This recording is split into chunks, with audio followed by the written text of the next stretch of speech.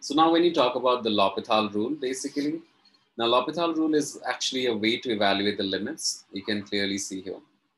Now, when your particular expression is of the form, let's say I'm finding out the value of limit extending to 0 when the function is sine x over x.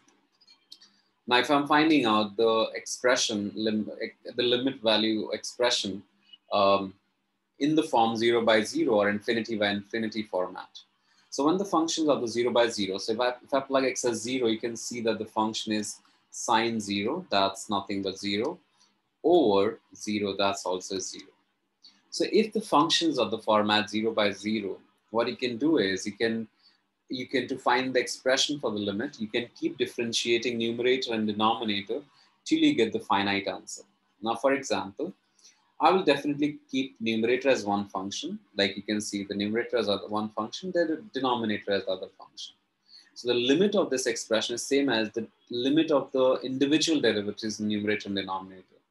So this is what is L'Hopital rule. And you can keep going. I can say, okay, if this is again coming in 0 by 0 format, then I would like to do one more time. So let's say I would like to do f dash x or fx, f double dash x over g double dash x, and so on.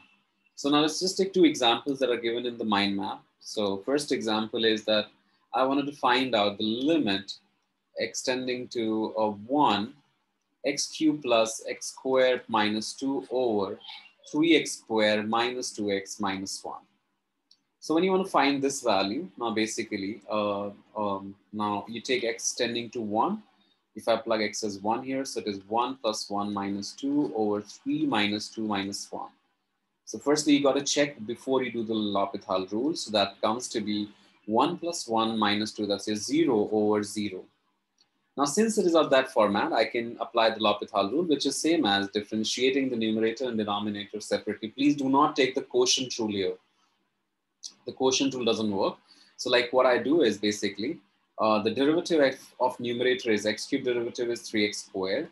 The derivative denominator is 2x minus 0 over, if you take here, I get 6x minus 2. So if I now look at plugging the x values, now if I take, okay, so if I take x as 1, so that's 3 plus 2 over 6 minus 2. So that's limit extending to 1. And if you find this out, obviously this value is nothing but 5 over 4. So this is giving me a finite answer. So my L'Hopital rule just got me the answer within one step.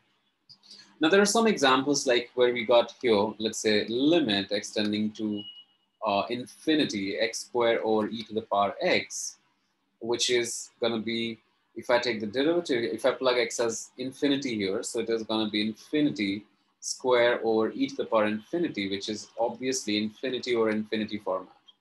Now, since we got this format true, now this L'Hopital rule only applies where you got 0 by 0 or infinity by infinity. So we got to do the derivative now. So if you differentiate the expression in the numerator, what we get is 2x, and the expression in denominator is e to the power x itself. Now, once again, I plug in, I notice that my expression is still in that format, infinity over infinity, because 2 times infinity is infinity, and e to the power infinity is infinity. Now, if I do one more time the derivative, which is nothing but if I take x tending to infinity, if I find out the value of the derivative here, it is 2 and e raised to x. Now, when I plug now x as infinity, I get obviously the denominator is 2 over e to the power infinity, and anything over infinity is 0. So this answer actually is coming to 0. So this is where you can see that you're applying the derivative at least 2 times in order to get the answer. So there might be cases where you might have to apply more than 2 times. You might have to apply 3 times for 8-mark question. So let's just do one example that has got to do that is like applying the derivative to some complex questions using L'Hopital rule.